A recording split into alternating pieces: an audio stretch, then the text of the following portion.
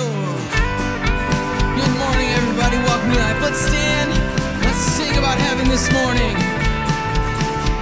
It's some glad morning when this life is over. I'll fly away. Let's get those hands together. To a home on God's celestial shore.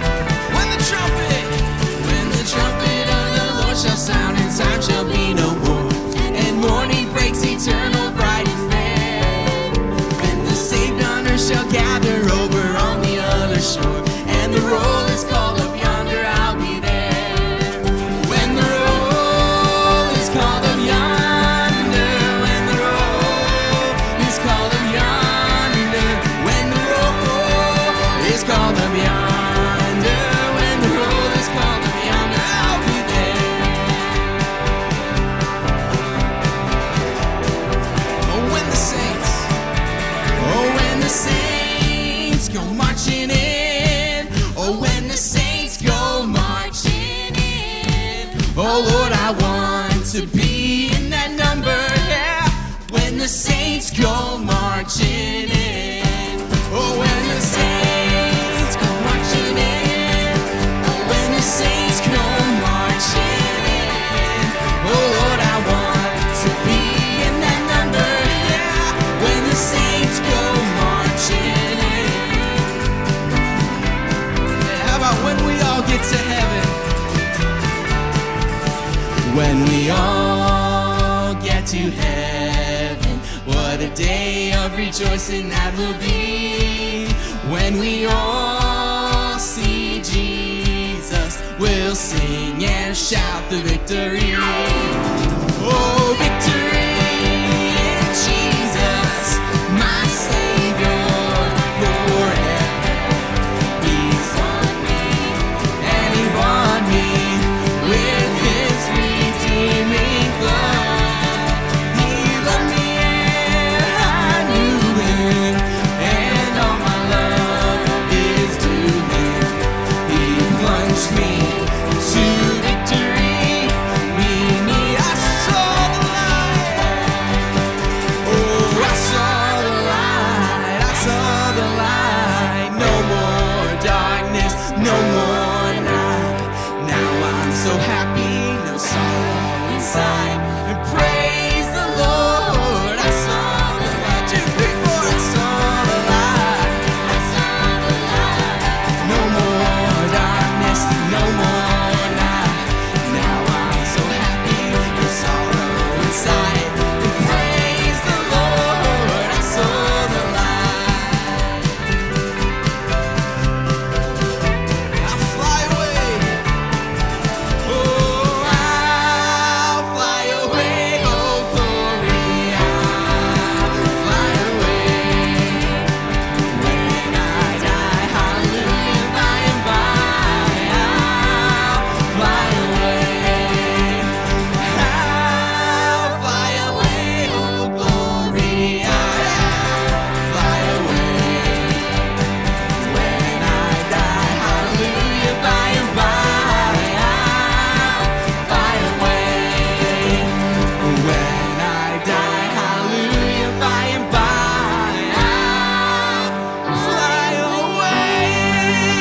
Yes, I will. Amen. Amen. You may be seated this morning. Imagine if God gave you a job to do. One day, Jesus' friends found themselves walking up a hill to meet him, which surprised them, as not long before then, he'd been dead. But Jesus was always surprising. They'd spent 3 years with him and seen him do so much. They'd seen him... Are you ready? Heal the sick, the lame, and Simon's mother, eat with the people that no one else liked, raise people from the dead, care for children no one else thought were important, talk about the kingdom of God, calm a storm, feed thousands of people, twice. Walk on water, say he was the savior of the whole world. Warn he would suffer and die, go to Jerusalem, surrounded by large crowds. Curse of victory, teach a lot, kick out the temple merchants. Condemn the teachers of the law, say he would come back again, predict his betrayal, be arrested, heal an ear, be sentenced to death, get ridiculed, be nailed to a cross, killed and buried. So, Jesus' friends hadn't expected to meet him again. But there he was. Jesus had risen from the dead. His friends and followers were amazed. They praised God and worshipped him, although some doubted. And Jesus said, I have been given all authority in heaven and on earth. Go then to all peoples everywhere and make them my disciples. Baptize them in the name of the Father, the Son, and the Holy Spirit, and teach them to obey everything I have commanded you. And I will be with you always, to the end of the age. Jesus did all this for us, and now he has given us a job to do with the help of his Holy Spirit. So, are you ready? All right. So, children, today you're going to see how Jesus ascended into heaven and how the Great Commission is our mission. All right, let's say that together. The Great Commission is our mission. You ready? Let's do it again. Ready? The Great Commission is our mission. That is what all children are going to be learning about today, and we're so glad that you're worshiping with us. Let's have a word of prayer for our children, and they'll be dismissed. Lord, we just thank you for each child in our midst. Lord, those who are already in their classes and those who are about to head to their classes. Lord, we pray that you'd build into them. Lord, help them to see the value of your mission that you have equipped us with and for. We ask all these things in Jesus' name. Amen. At this time, children grades 1 through 6, you may meet your adult leaders in the back. Head to the Promised Land, the Lighthouse, and the Rock. All right. And as our children are heading out this morning, for all of our adults that are with us today, we want to say welcome. We're so glad that you're worshiping with us today. We trust this service will be a blessing to you and to your family. And many have asked, we do send out every single week. We do send out our New Life News, and you get our announcements there. But if you want a paper version, we've got a print off that is in the lobby, so you can grab one on your way out the door. It's on all of the tables. It'll give you a little glimpse as to what's going on. Included in that is also a registration link if you want to get plugged into our groups that are launching in just a few weeks. You'll want to be in on that. A lot of adults are jumping into our men's groups and our women's groups. It'll be a lot of fun. You can request a friend, as we talked about last week, to be in a group with you. So it's going to be great. All right, so you'll want to do that. That's on the form. You'll see our link for the children's camp as well as the youth camp and Vacation Bible School. It's all on here, and it also comes in your email every week. But we're so glad that you're worshiping with us today. We trust that this service will be a blessing to you. Jake? We're going to continue to sing this morning. I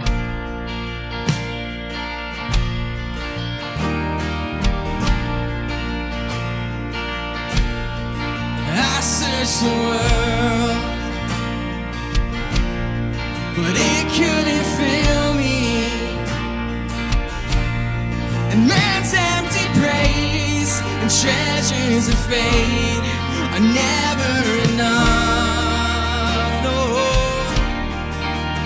Oh, there's nothing better than you, Lord. There's nothing better than you, Lord. There's nothing, and nothing is better than you. Oh, we know it's true, amen. 'Cause I'm not afraid.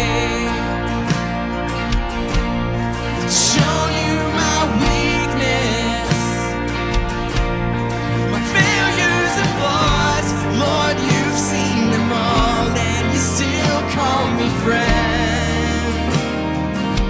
'cause the God of the mountain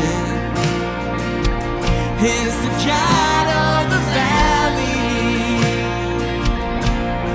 and there's not a place your mercy and grace won't find me again.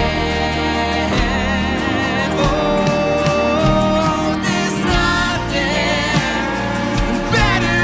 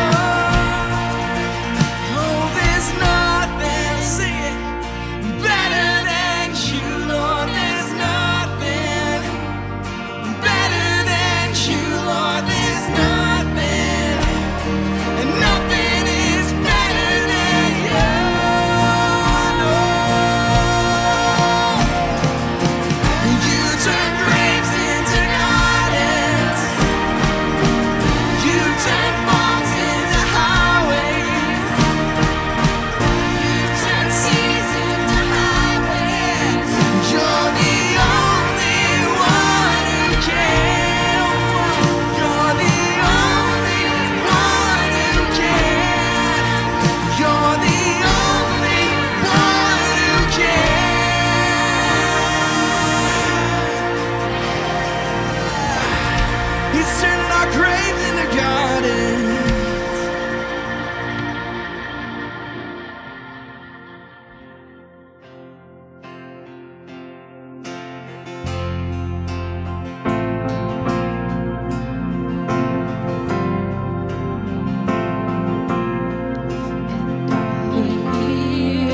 Savior say, thy strength indeed is small.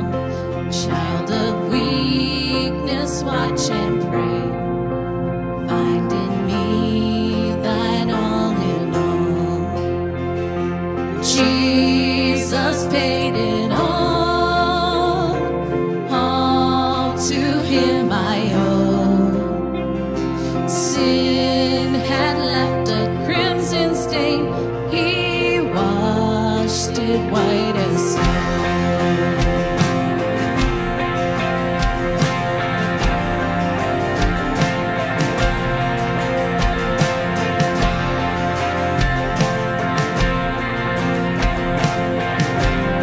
When before the throne I stand in him, And when before the throne I stand in him complete, Jesus died my soul to save, my lips shall still repeat.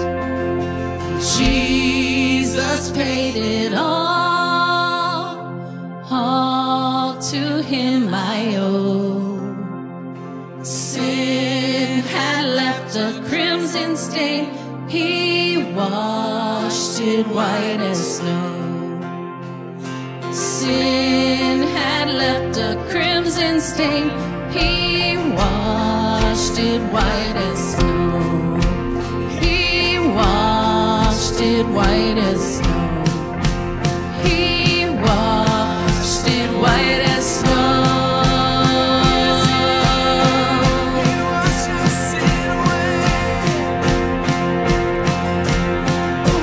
Praise the one who paid my debt and raised this life up from the dead.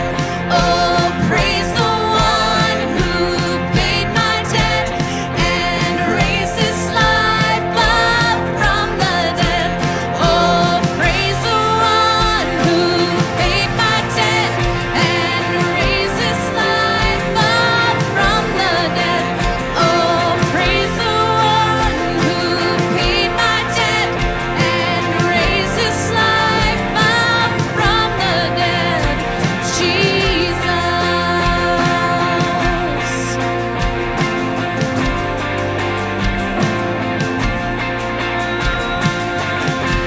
praise the one who paid our debt. Aren't you thankful for it? Yeah, amen. Amen. You may be seated. Before we go to the Lord in prayer, we have a special guest with us this morning, Tyler and Pandora Mullen, newlyweds serving in the Air Force in Alaska. Raise your hands. Let's give them a nice New Life appreciation. Thanks so much for attending. Great to see you. And thank you for your service to our country. May 19th, great day right here at New Life.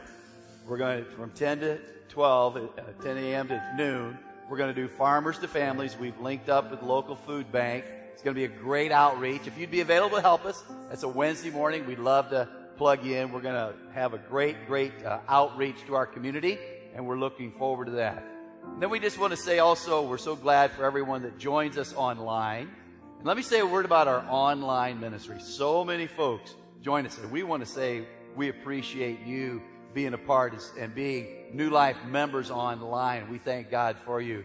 This past Monday evening, I met a couple a few months ago. I preached a funeral, gave them a copy of Hope for the Heavy Heart. They're in another state, but they started watching. They've been watching every Sunday online with us, and we're so grateful for that. And Monday evening, they've had some physical challenges. Had the opportunity to call them on a conference call, speakerphone, if you will, and both of them reaffirmed, husband and wife, reaffirmed their faith in Christ personally Monday evening. Let's give the Lord the praise, shall we? You just never know what God's going to do. By the way, share these services with your Facebook friends. God will use it. You can give online, nlpositivefaith.com. You can mail it in, P.O. Box 228, Osceola, Indiana, 46561. Or we have the offering receptacles as you enter or leave the building. Thank you, Lord Jesus, for your great power. You tell us your word will not return empty and void, but it will accomplish the very thing for which you send it forth to do. And Lord, we thank you that we know that the gospel is the power of God unto salvation. Lord, you tell us the grass withers, the flower fades away, but the word of our Lord endures forever. God, we pray that you would use your word, not only here at New Life, but all around the world as other preachers and missionaries share the love of Christ and the word of God. As we send our services to our Facebook friends, as our friends join us online each and every week, God, use your word. Multiply it beyond our wildest dreams. We'll give you the praise in Jesus' name. Amen.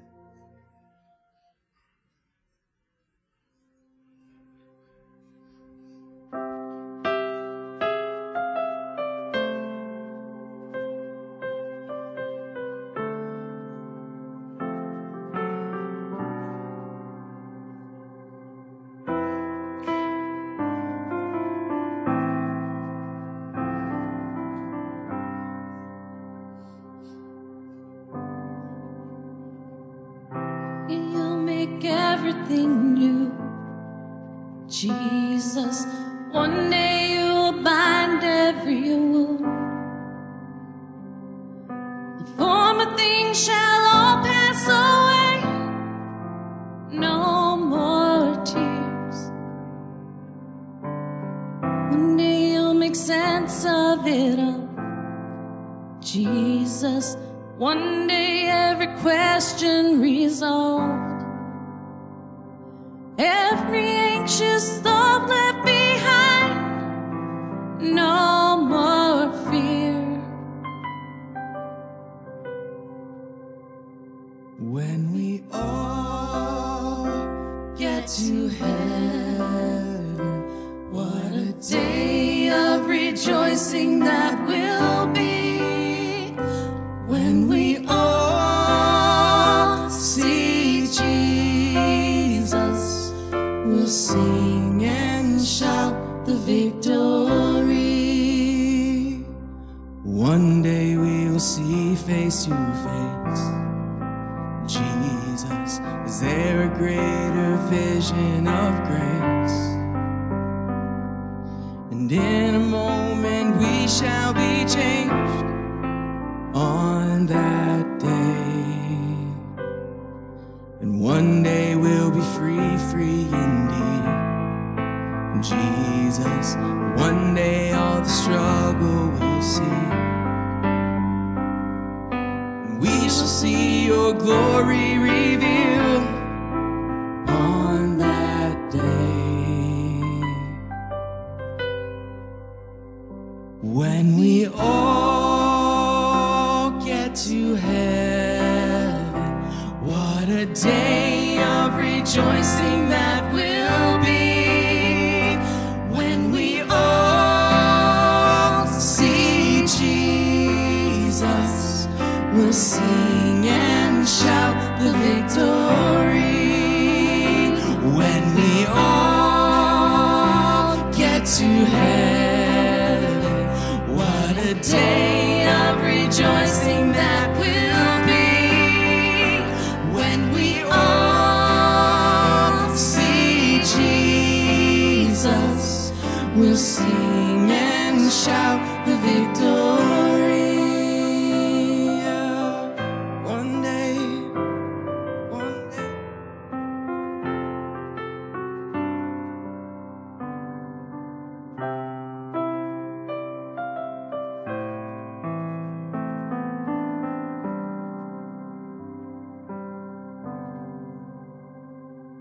One day we will see face to face Jesus. Is there a greater vision of grace? And in a moment we shall be changed. Yes, in a moment we shall be changed. And in a moment we shall be changed on that day. When we all get to heaven, what a day of rejoicing that will be. When we all see Jesus, we'll sing and shout the victory. We'll sing and shout the victory. Amen.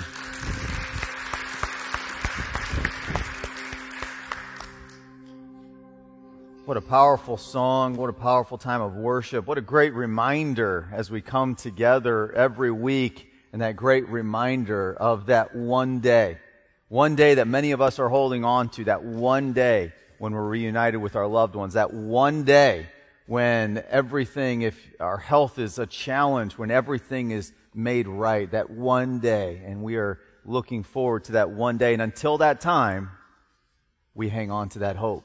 And so let's get in the Word of God this morning and see what He has for us today. Dear gracious and Heavenly Father, we come before You.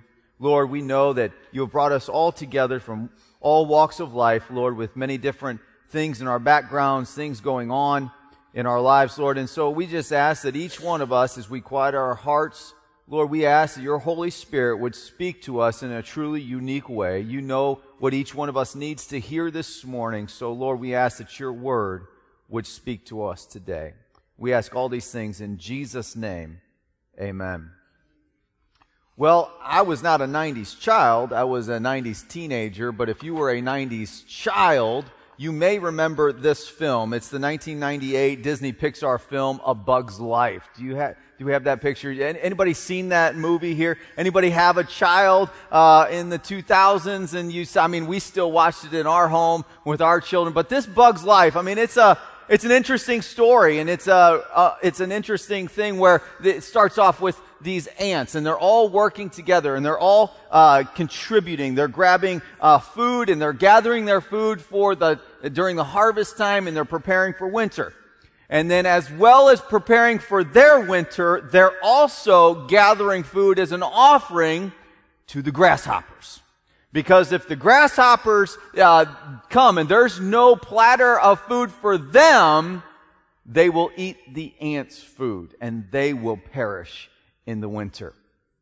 And so there's Flick, the ant who's telling the story about what happened, and all of a sudden, you get these accounts that happen from year to year to year, how the grasshoppers come in, they just devour all the food, and whoosh, they're off. One day, Flick makes a mistake. Just before the grasshoppers come, he accidentally tips the leaf with their offering.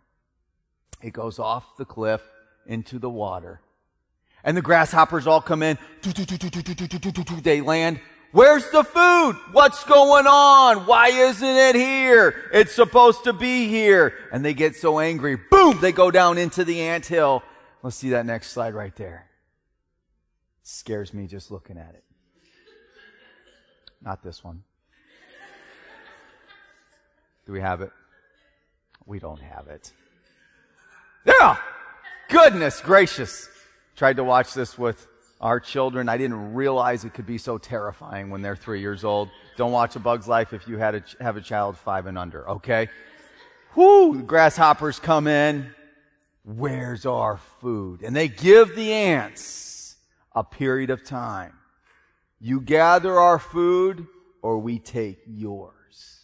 And the ants decide, after they leave, Flick helps them to mount an attack, to stand up to the grasshoppers. But it's an amazing thing how even a place like Disney can get it so right. Here are a group of ants who represent those who work, those who contribute, those who invest, those who give of themselves, those who contribute to the whole. They are living with palms out. What we would say at New Life, they are a giver. They're not a taker. And then there's the grasshopper in life who is all about the take. What do you have next for me? I want this and I want this now. And they live palms in and they're selfish in their life. Even Disney gets it. Not only are there people like that in life, there are people like that as Christians. There are those who live with the palms out. They physically invest themselves in the Lord. They emotionally engage themselves with the Lord and His work and the work of Christians around them. They give of themselves to others around them. They financially invest in the things of the Lord. They spiritually involve themselves in what God is doing around them. And then there is also the grasshopper of a Christian. And they are consumers. And they come in and they descend in on a church. And they ravage everything within the church. And what else does this church have for me? And what else can I get out of this? And is there anything else you're offering? And they consume. And then boom, when there's nothing left, they fly away to another place. God does not want us to be consumers. In a world of consumerism, in a world that is all about me and what can I get and what can you provide for me and what are you going to do for me and how are you going to make me feel better about what I'm doing and how are you going to do the Lord's work for me in my life? How are you going to spoon feed me God's Word every week? How are you going to make me grow beyond what I actually want to do in my own life? How are you going to supernaturally do these things? That is not what God wants for us. God wants for us as Christians to be like the ants. God wants us to all contribute, to all give, to all be part of the work. And just like we see in just a simple movie like A Bug's Life, when all are working together, great things happen. We pick up today in Jesus.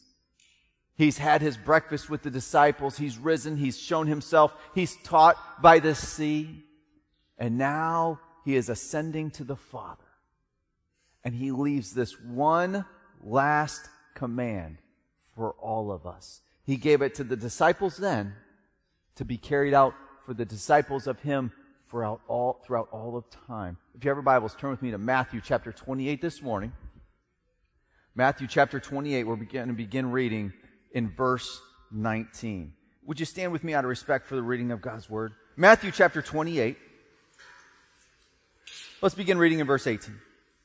Jesus says this, "And Jesus came and He spoke to them saying, 'All authority has been given to me in heaven and on earth.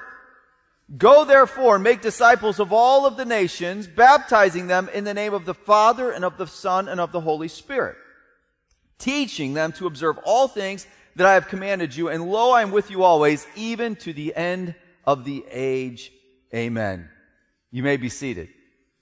If you're taking notes this morning, the power of a community on mission is what we're looking at today. The power of a community on mission. So when you take a look at the Great Commission and you see that as our mission as Christians, and what are we supposed to be doing? I'd encourage you to write down that number one, making disciples is better together. Making disciples is always better together. Making disciples, this is Jesus' last command to us. Go therefore into all the world.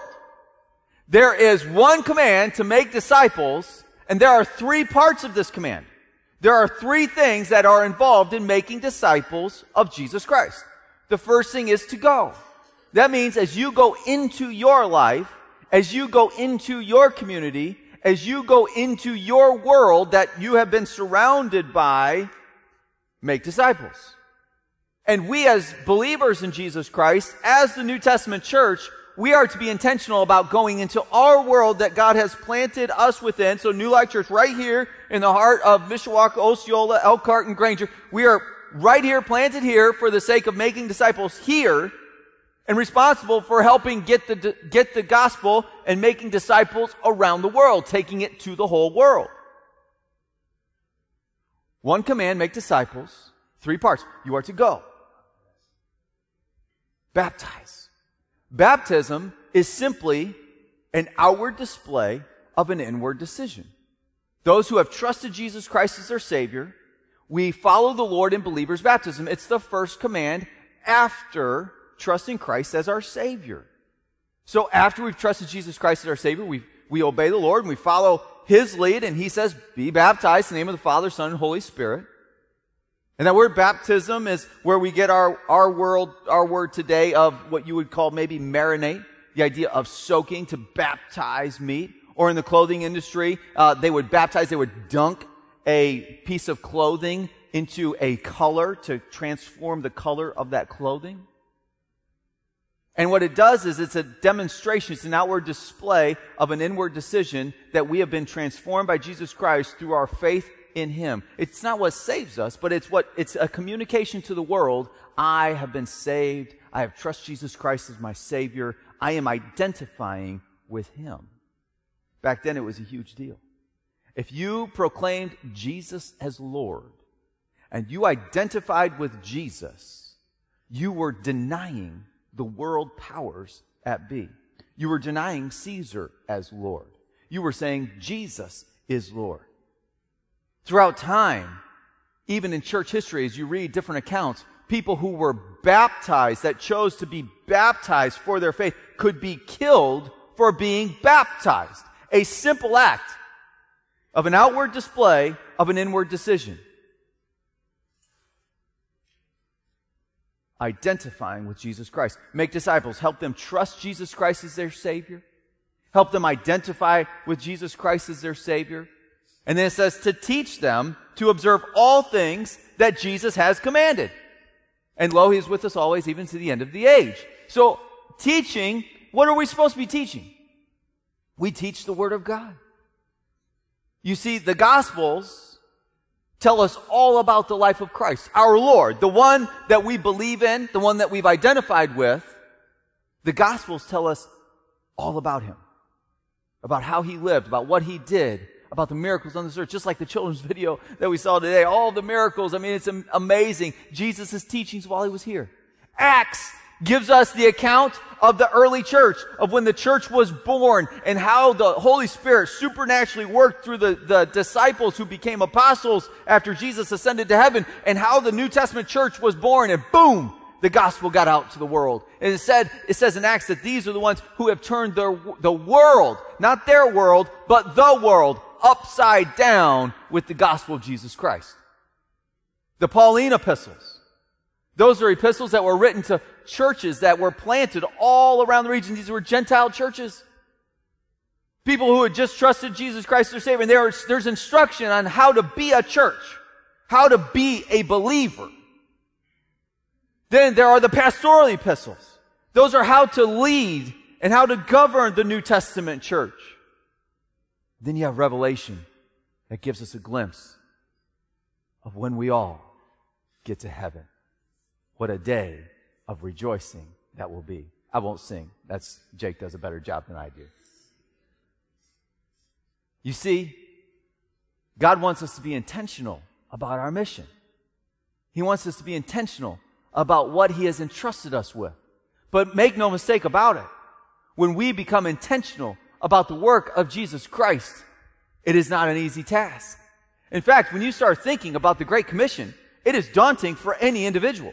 It becomes almost like a point of like, wow, I'm not sure I can actually do it. When I start actually thinking about engaging in the work of the gospel in my life, if I start thinking about taking the gospel to the world, oh my goodness, how do I do this? I want to be part of the work of Christ. I want Him to be glorified and honored in my life, but how do I do this by myself? You see, in American Christianity, we become so me-centered. And it's almost the American dream that gets infiltrated in with our understanding of Scripture, but this wasn't given to an individual. This command was given to the disciples. This was given to a group. This was given to a base of people that were commanded to take it together and get that gospel to the world. I think the work of the Lord is so much better when we do it together. It's so much better when we engage in the work together. You know, 82% of all people who walk through the doors of any church, they do so at the personal invitation of a friend. God wants us to be intentional individually, and He wants us to be intentional collectively as a group. One of the visions that I have for our groups that we're launching in just a few weeks is the concept of making disciples together. Better together. Doing it together. Instead of individually, why not together? What if we became intentional about the way we serve the Lord? What if groups took on the project with a local food bank and helped distribute on behalf of New Life, but more importantly, on behalf of the Lord, food to our community? What if a group chose a local nursing home where people have been isolated for so long in the middle of a pandemic, and when we're able to get back in, and maybe vaccinations have happened in their midst, and they're able to start having visitors again? Can you imagine what would happen if a community group said, we're going to go in and we're going to play checkers, we're going to play chess, we're going to enjoy some time with some seniors who are so lonely, and this year has been so hard. And they did so, but they did so to share Christ. Can you imagine what would happen if a community group took on a local cleanup of a baseball park who is hurting for volunteers, because all of these local parks, they're running on volunteers, and volunteerism is very short-handed in today's society that's saying, well, why don't you just do it for me? And what if we showed up and we just said, hey, we're going to clean up your ballpark for you. We just want you to, we don't want to make it public or anything. We just want you to know New Life is your friend, and we care about your ballpark and instilling character into the lives of these children that you coach every single week. Can you imagine what would happen if a community group joined together and they said, you know what? We value our local parks here in the community so much that, you know what if we just said, hey, we're going to take on Twin Branch Park, and hey, it's right down the street from our church here. We want to just pour a few hours in on a Saturday, and we want to show Christ. We want to just clean up as best as we can. You see, these are tasks that actually show Christ to our community. But if we just do the task without the mission, we don't actually make disciples. Making disciples is about doing the task with the purpose of being able to share Christ with others.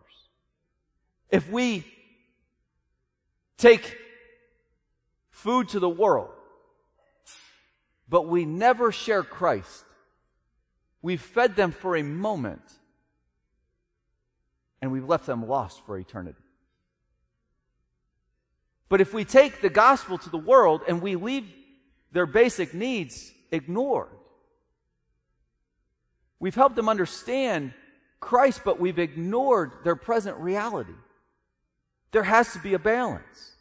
We've got to work together on bringing a balance of meeting the present need, but with the purpose of the gospel, not leaving either one out. Our groups, I believe, when you get engaged, I believe that we can fulfill the purpose of the Great Commission in an even better way.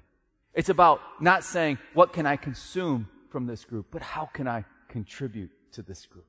How can I contribute to the work of the Lord at New Life? How can I contribute? I want to be an ant. I don't want to be a grasshopper. Young grasshopper. I'd encourage you to write down. Number 2, paying the price for discipleship is better together. Paying the price for discipleship is better together. This is not something that is popular in American Christianity. You don't often hear Luke 9:23 read. In fact, if you have your Bibles, you're welcome to join me there. Luke chapter 9 and verse 23, I'm going to read it. And it's Jesus doing the talking here. And this is not a popular saying amongst trusting Christ as Savior in America. This isn't. But it's true. We need to know this. Jesus says this in Luke 9:23. Then he said to them all, if anyone desires to come after me, let him deny himself and take up his cross daily and follow me. For whoever desires to save his life will lose it, but whoever loses his life for my sake will save it. Whew. The price of discipleship. There will be crosses that we will carry all of our lives as disciples of Jesus Christ. Jesus carried his cross, and we will carry ours.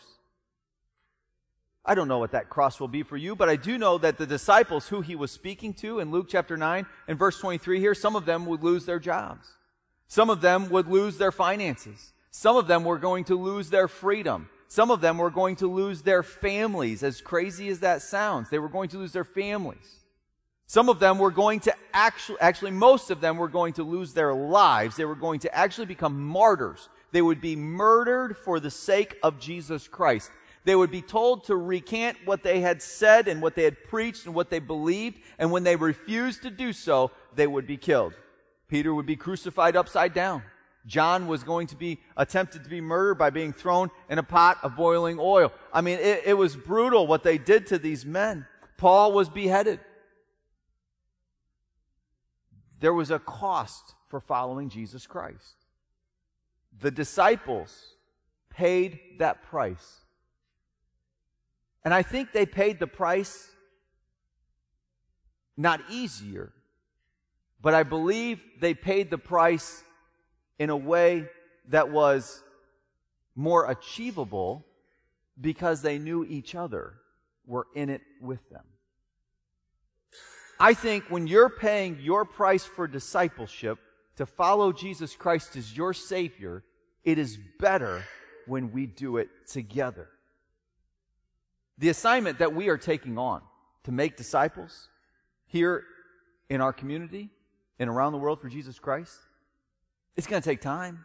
It's going to take energy. Physically speaking, it's going to take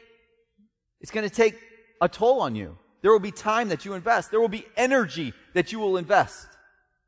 Emotionally, you will pay a toll because you will be engaging in a mission. You're not just going through with the motions. You're actually engaged. You're actually almost as if you were cheering for your favorite ball team on the baseball or on TV, and you're watching with intent and excitement.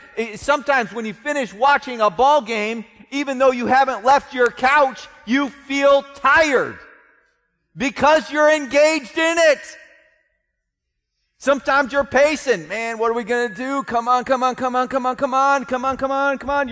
engaged in the mission. That's how we are to be with the mission of the gospel. We're supposed to be in it. When people trust Jesus Christ as your Savior, we jump up, we're like, yes, we got to score. Woo, touchdown. I can see it on your faces. That's how you feel, isn't it? When someone gets baptized, we're like, yes, score one for the team of Christ. Got to get into it. I enjoy coaching our girls in soccer. I leave the field more tired than they do, even though they do all the running. Because I'm engaged, right? Emotionally, spiritually.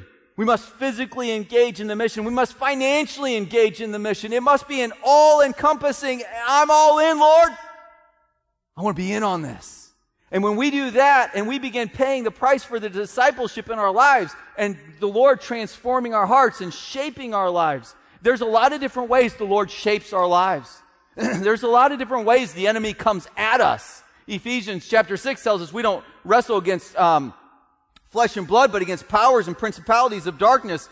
You know what? The reality is Satan does not want you engaged in anything that has to do with the Lord. So he's going to try to take you down. He's going to discourage you. He's going to try to pull you down. He's going to try to get into your family life. He's going to try to destroy your family. He's going to try to destroy your friendships. He's going to try to bring you down. And so when Satan is trying to bring you down, what is the best thing that you can do? Have believers around you. It's amazing how just a 4-year period of your life can be so marking. Many of us can remember high school days. I mean, it's just like it's 4 years. Now 4 years just like blinking, it's like gone, right? 4 years. I'll never forget being in the middle of wrestling practice, and I'm not discrediting any other sport. I'm sure every other sport has their times where things were incredibly intense. But in wrestling, there were these practices that we would go through, and you'd be wearing like they call them sauna suits, like they were like rubber suits to kind of trap the water. They're illegal today, but I'm going back to the 90s. And we'd have like multiple sweatshirts on and sweats, and we're just being destroyed in this room, being pushed beyond anything we ever thought we could do physically, mentally pushed beyond anything we thought we were capable of. So much so that when I was in college, and I pulled all-nighters all the time, writing papers and stuff, I wrote our coach, I just said, thank you for pushing us beyond anything I thought I was capable of doing, because now I believe I'm doing something I didn't think I was capable of doing because I was pushed so hard in high school to do something I didn't think I was capable of doing. Coaches, believe in what you're doing. But there was this moment in those hard practices where you're drilling, you're doing sprints, and you're running, and you're exhausted, and you look up, and you see others, the other guys in the room, and they're still going. And you say, I can keep going. And you go another round, and you don't think you have it in you, and you get done, and you're kneeling on the mat, and you look up, and other guys are drenched in sweat, and they're breathing heavy. They're still going. You know you can still keep going. So you go another round, and you just keep going, and you don't quit. And finally, sure enough, practice ends. Something you didn't think you'd be able to complete, you do complete, because others around you are doing that. I believe that one of the values of godly groups, one of the values of the local church, is putting around you people in your life. There is going to come a point in time, if you follow Jesus Christ, if you follow Him wholeheartedly, there will come a point in your life where you literally say, I don't know if I can go on. I don't know if I have it in me. I'm empty, Lord. I don't have it.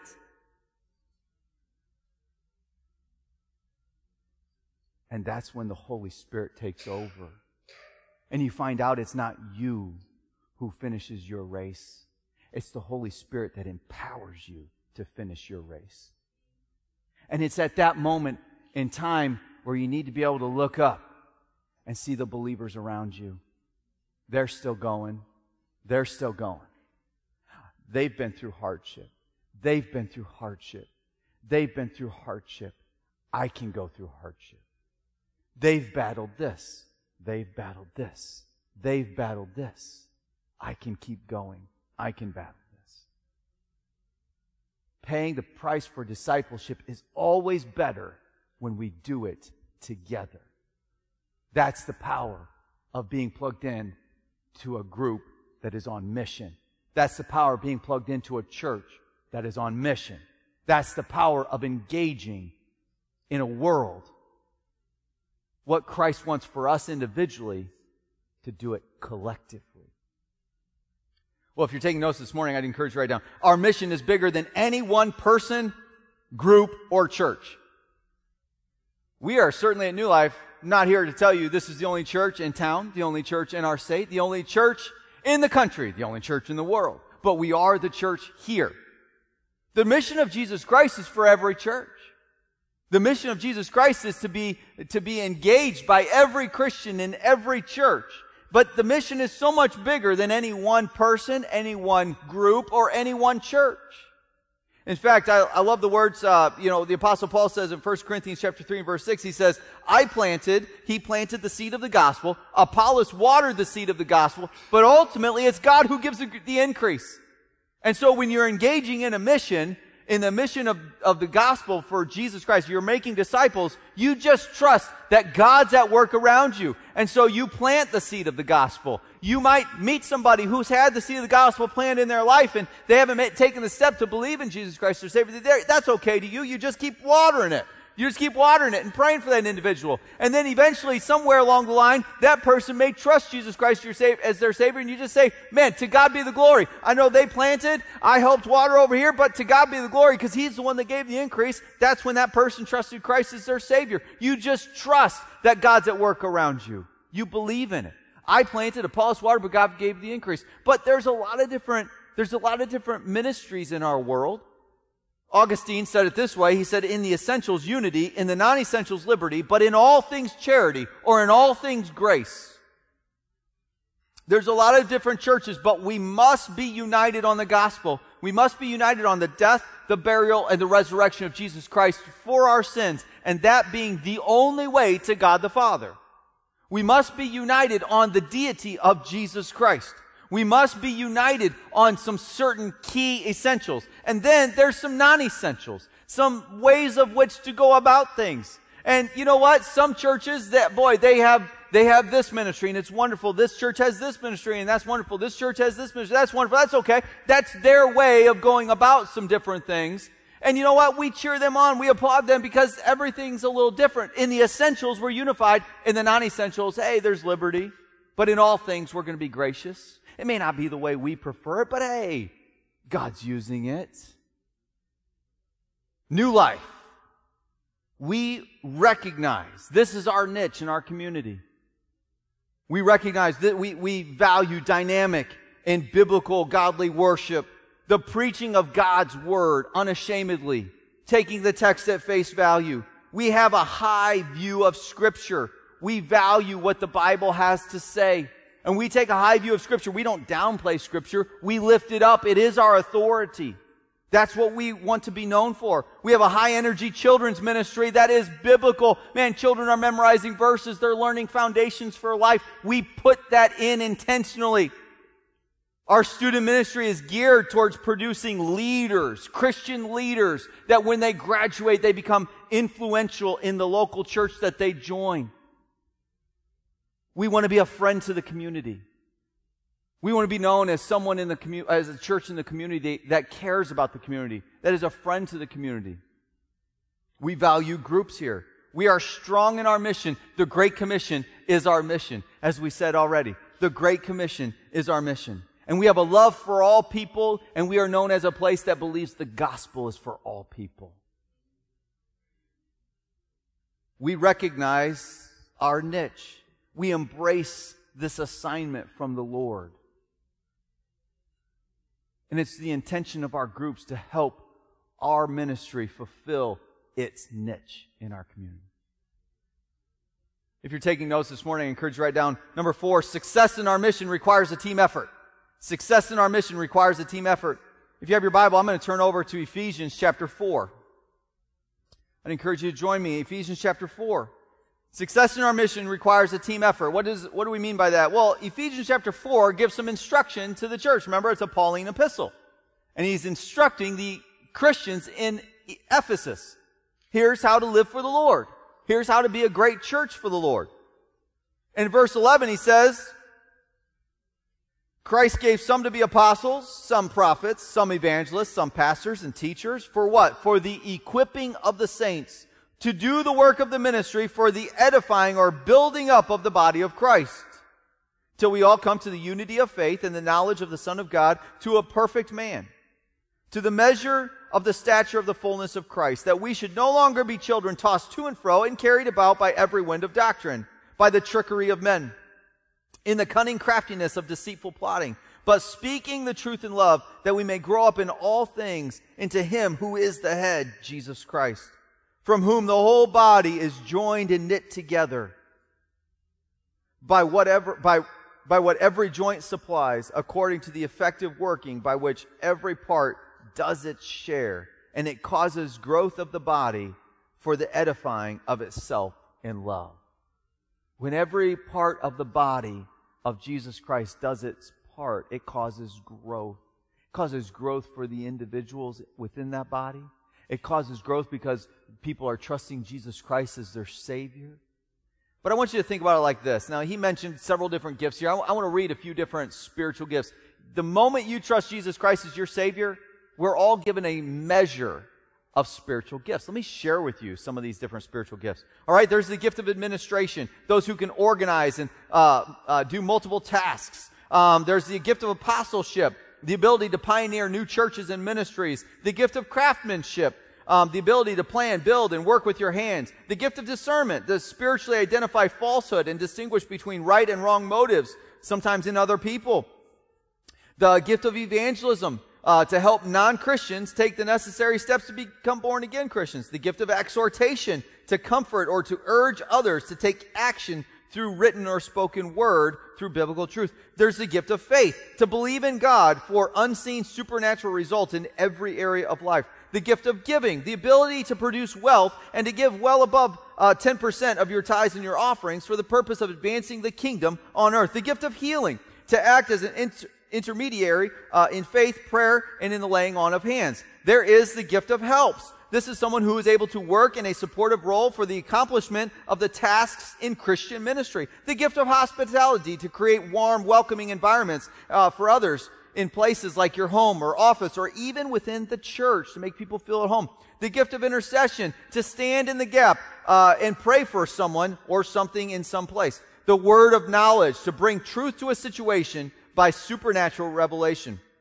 The gift of leadership, to influence people at their level while directing and focusing them on the big picture. The gift of mercy, to feel empathy and to care for those who are hurting in some way. The gift of miracles, the ability to alter the natural outcomes of life in a supernatural way through prayer and faith. The gift of pastor or shepherd, to care for others' personal needs by nurturing and mending life issues. The gift of prophecy, to communicate God's truth to the heart in a way that compels people to have a right relationship with the Lord. The gift of service, the ability to do small and great tasks in working for the overall good of the body of Christ. The gift of teaching, to study and to learn from scriptures and to bring an understanding and a depth to that certain issue. The gift of tongues, to pray in a language that is not your own, that can be interpreted by others that are sitting in your midst that cannot understand that. The gift of the word of wisdom,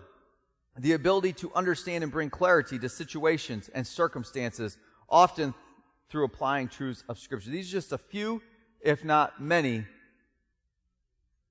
of spiritual gifts. No one person can do all of that. Now you see why Jesus, speaking to his disciples, and it wasn't just 12. He was speaking to his 12, but he was also speaking to, there was 120 that followed him, and then a multitude. Jesus gave his instruction because the Holy Spirit was going to use each and every one of them in a powerful way for his mission. His mission. God's not pleased when one person does it all. The work of the ministry is not for one pastor, one deacon, or any one spiritual leader. The gift of the work of the ministry is for the whole, for everybody together. In fact, it's estimated in churches that 80% of all of the work in a local church is done by 20% of the people. I don't believe that is the case here at New Life because we have a group that is very heavily involved in our mission. We value that. But God did not create us to be mere consumers. He didn't create us to be the grasshoppers who descend in on a church and ravage that church and take everything that we can out of that church and then say, I think the Lord's moving me on. There's nothing here more for me. That says more about you than it does about the church. When you hear that statement, it says more about the person than it does about the church. God wants us to be the ant who is constantly at work, shouldering the load, doing their part, fulfilling their mission. God created the church to function as a body, Jesus Christ as the head. You know, a good team is going to beat an individual any time of the week, any day. One of the things we're building into our groups is not one group leader as an ant and 5 consumers of the group.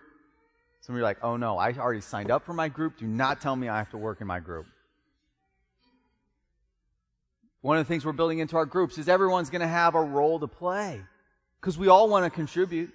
Maybe it's going to be your role to plan a place where everybody's going to meet. We're going to meet at Starbucks on the corner of Bittersweet and Lincoln Way. We have to eat out. We have to drink outdoors though because their insides are still closed.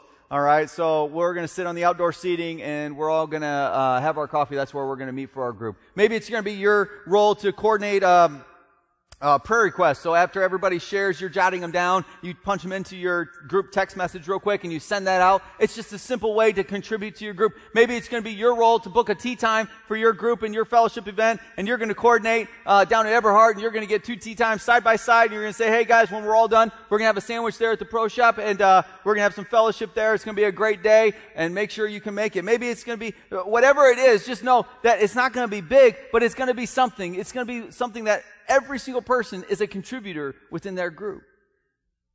Because I believe that God wants every one of us to not just consume, He wants us to contribute. Finally, I encourage you to write down, a community fulfilling its mission brings glory to God. A community fulfilling its mission brings glory to God. We've been all around the New Testament a little bit today. We're going to go to one more place. If you have your Bibles, I'm going to read out of Romans chapter 12.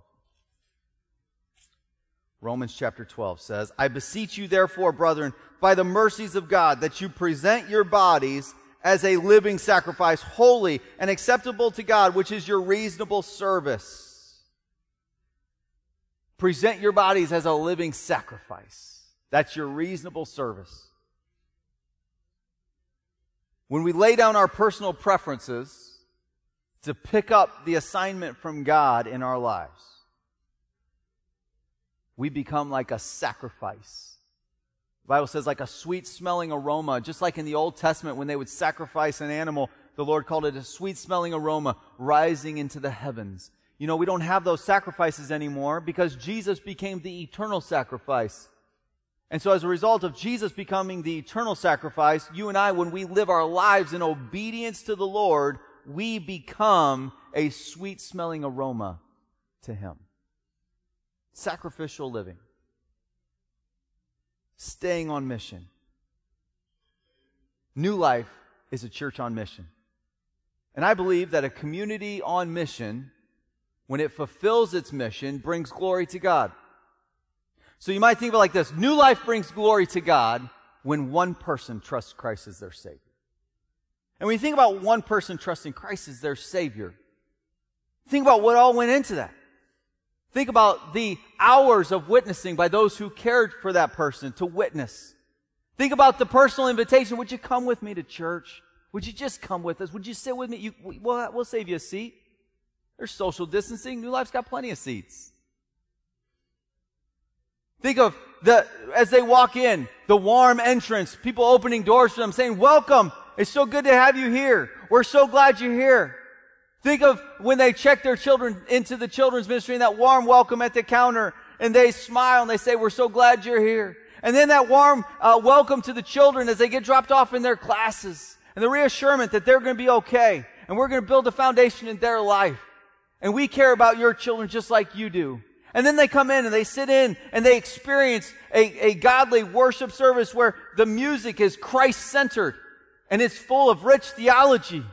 And then they hear the preaching of God's Word and they hear the gospel shared again in a way that really truly ministers to their heart.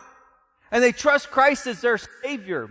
And then they have the follow-up of a friend who had been witnessing to them all along. And they have that deep conversation with them where they're able to share about what it truly means to be a Christian and the decision that you made. And then they're able to see someone get them introduced to the pastor so they can actually have a time where they sit down and they talk about what is baptism. And then they're able to talk about, hey, you know what, I think I want to take that step in my life. And so they take that step and they trust Christ. They've already trusted Christ and they follow the Lord in believers' baptism. And then there's that part of getting involved in a group which isn't easy. And so then there's that inclusiveness, not exclusiveness, inclusiveness, saying we're so glad that you're here. Man, we're a place for everybody. Everybody has a place here at New Life. One changed life is touched by hundreds of people in this place. One changed life. We bring glory to God. New Life brings glory to God when we all fulfill our part, knowing He's at work in the lives of those around us. New Life brings glory to God when someone learns how to live for Christ through His Word. New life brings glory to God when there's unity of the body of Christ. New life brings glory to God when there is a support of the biblical authority in the church. New life brings glory to God when there's love for one another within the church. New life brings glory to God when there's care for one another in the church. New life brings glory to God when this church becomes an equipping center on Sunday so that we can become the church on Monday through Saturday out there. That is what God designed the church to be. Equipping here, worshiping here, learning from God here, and then going out there and being the church.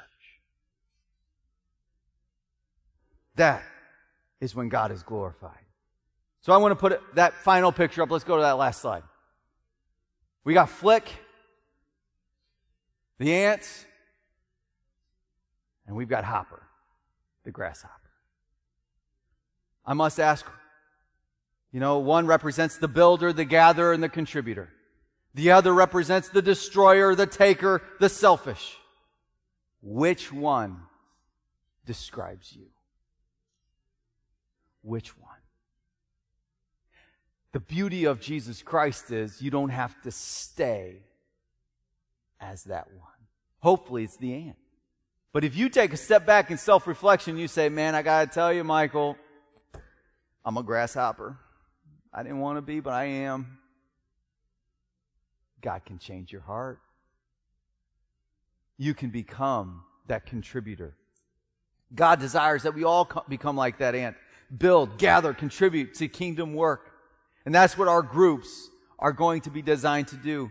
So on your way out, I'd encourage you can either go to nlpositivefaith.com/groups. You can grab this piece of paper on your way out the door. It's got it right there on there for you. You can go online. You can take a look at, we've posted the link for groups online. We've sent it out in the email. You want to get into these groups.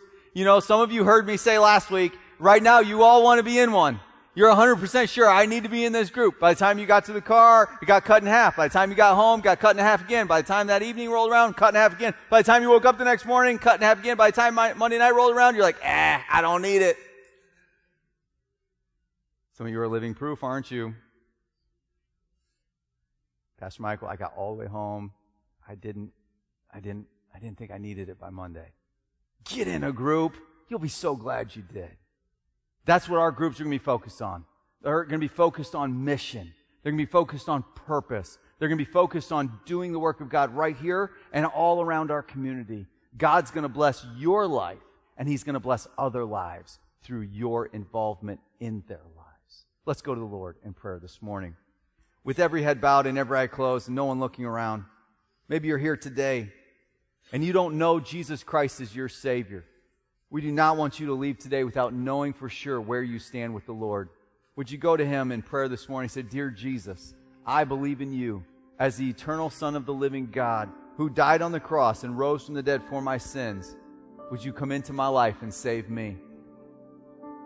Believing friend, you're praying about it, you're thinking about it. Ask the Lord to give you wisdom, give you discernment, to help you take that step in your life to say, Lord, I need other people around me. I can't do this on my own.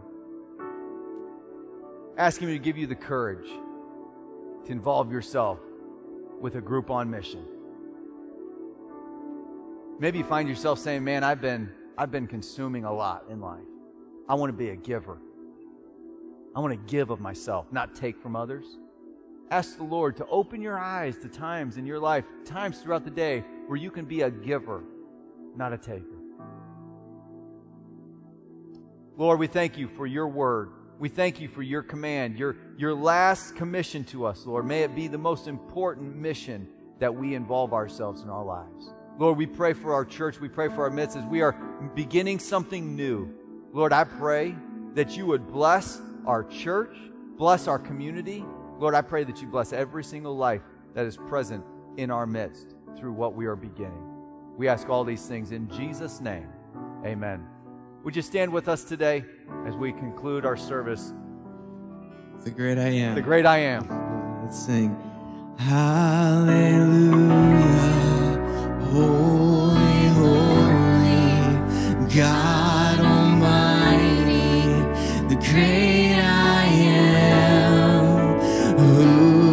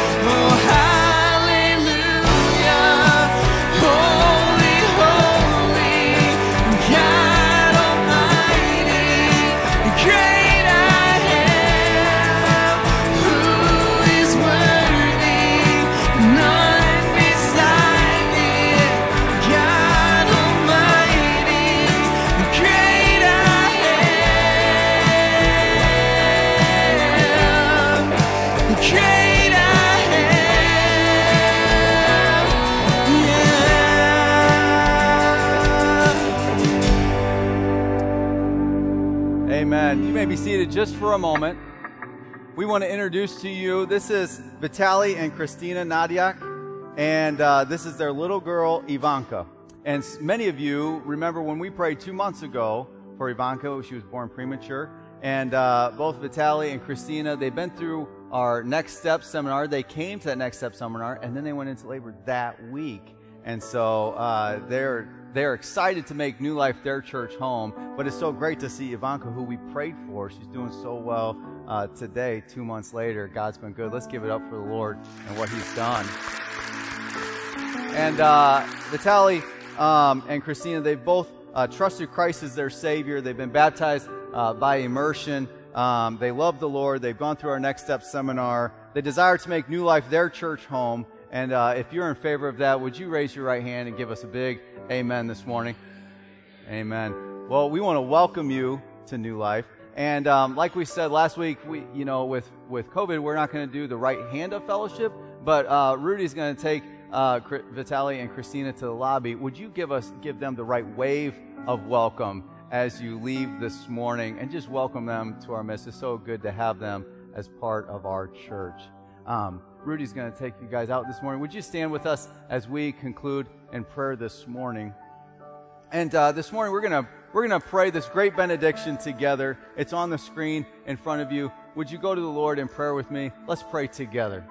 Now to the King eternal, immortal, invisible, to God who alone who is wise, be honor and glory forever and ever. Amen. You may be dismissed this morning.